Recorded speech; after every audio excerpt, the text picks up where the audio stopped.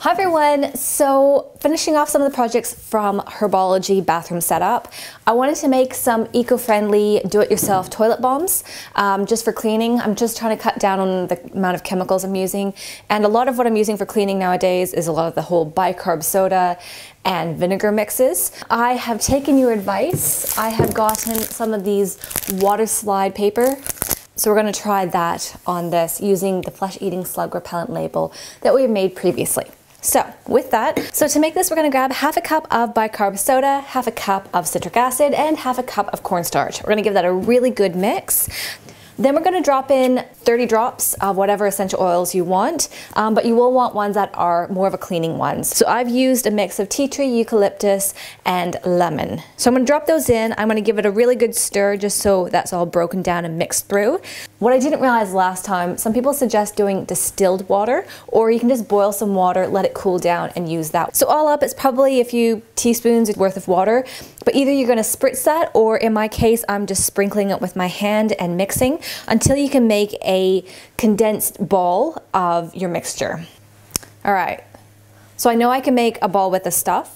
So now I'm just going to choose a mold. Now you can do these as blocks or you can do them as balls, but because it is for Herbology, I actually thought I was going to jump into some of my chocolate molds.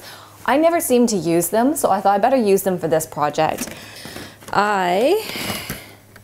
Is this the one? Yes. I decided I'm going to use Wilton's cookie candy mold. I thought these were really cute. As you can see, I still have the label on, so I haven't even used these. I bought them at Winners. Gosh knows how many years ago, so it's been sitting here. But because they've got the skulls and the spider webs, I thought that might be kind of sweet. And that way when we press these in, they are going to be like little tablets. So let's grab that. I'm going to take a little bit and press that in. Okay, so that makes up 2, 4, 6, 8, 10 and a little bit. So we're going to set those aside to dry. So that should take, I think, about 24 hours to dry from memory. In the meantime, we're going to quickly use these and transfer. So at least we've got a nice little jar. I just grabbed this one from Kmart. Instructions. Oh good, here we go. I actually haven't heard of these before and I don't know how it works. So, here we go.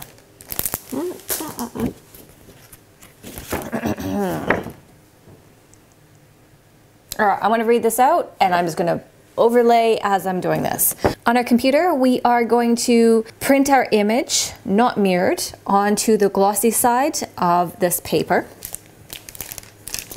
Then we're going to spray a thin coat of acrylic varnish evenly over the printed area. We need to spray it 1 meter away, and we have to make sure the image is completely covered so the varnish protects it. We have to let that dry completely. So either we're going to let that set aside for an hour, or we can use a hairdryer to make it dry a little bit faster.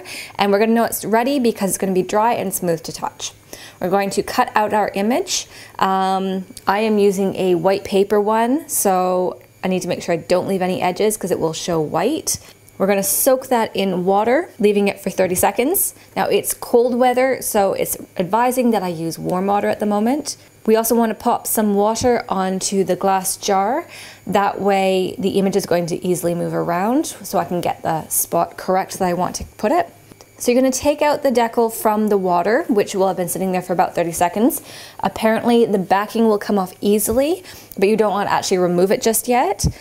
How does this work? Okay, so we're going to take the decal out, press against the project face up, and remove the backing paper. So we're going to gently remove the backing so the film sits on the surface. Then we're going to take a squeegee of some sort, I guess just to really make sure it's pressed in there and stuck on.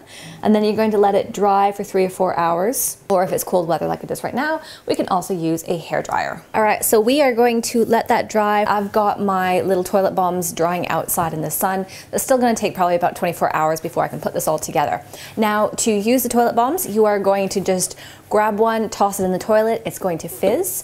So personally, once a week when I need to do a deep clean, I tend to keep some white vinegar nearby as well. And I just pour a little bit in the toilet while it's doing that. You're gonna grab your toilet brush and just give it a little bit of a scrub once it's finished fizzing, and then you're going to flush, and that should be completely clean.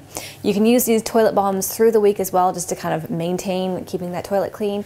As you saw, they're really easy to make, they're cheap to make, and they're good for the environment, so there's no problem using them on a pretty regular basis. Anyways, I hope you guys enjoyed that, and I will see you guys in the next video.